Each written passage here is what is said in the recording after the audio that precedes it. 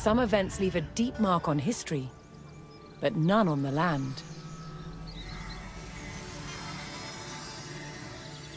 This is the site of the Battle of Hastings. After almost 1,000 years, no traces of the bloody conflict can be seen.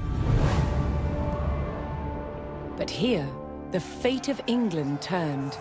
It's where a king was killed, and his victor claimed the throne.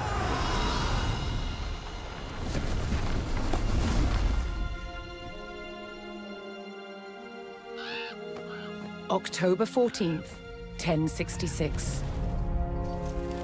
We know what happened here on this day, thanks to this. The Bayeux Tapestry. A carefully preserved, illustrated record of events.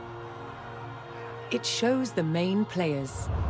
Harold, the newly crowned Anglo-Saxon King of England, and his challenger, William, Duke of Normandy.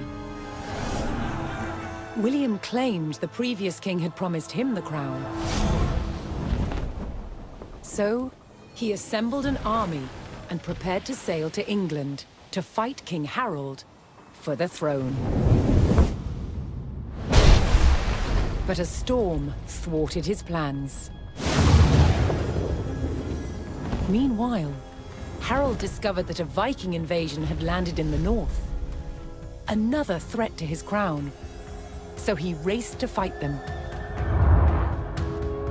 In France, William waited for the right conditions to sail across the Channel to England.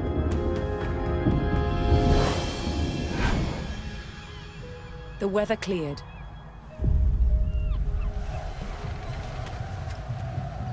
He seized his chance.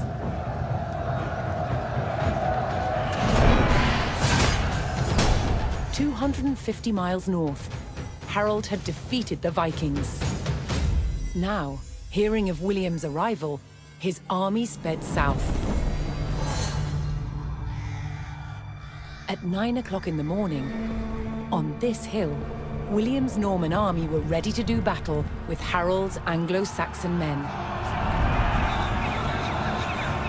The stage was set, and up for grabs, England itself.